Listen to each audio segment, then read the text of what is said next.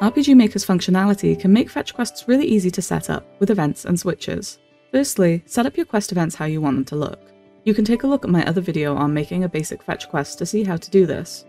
Once you've got the basic setup of the quest made, where an NPC asks the player to bring an item, you're going to want to use self-switch A and create a new page with it listed in the conditions. This page will be used to check if the player has the item. Create some text where the NPC asks if the player has the item yet, and then use a conditional branch to check if the item is in the inventory. This is on page 4 in the conditional branch window, in the drop-down listed as item. You can use create else branch here if you want to add some dialogue or something to say the player hasn't got the item yet.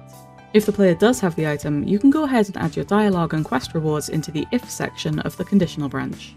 Once that's set up, use self-switch B to stop the quest reward page from repeating itself. You can create a new page with self-switch B as a condition, then you can add some dialogue here for after the quest is completed, thanking the player for the item. And this is how the quest should play out.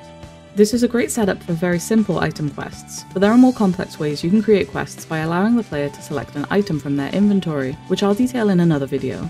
Thank you for watching.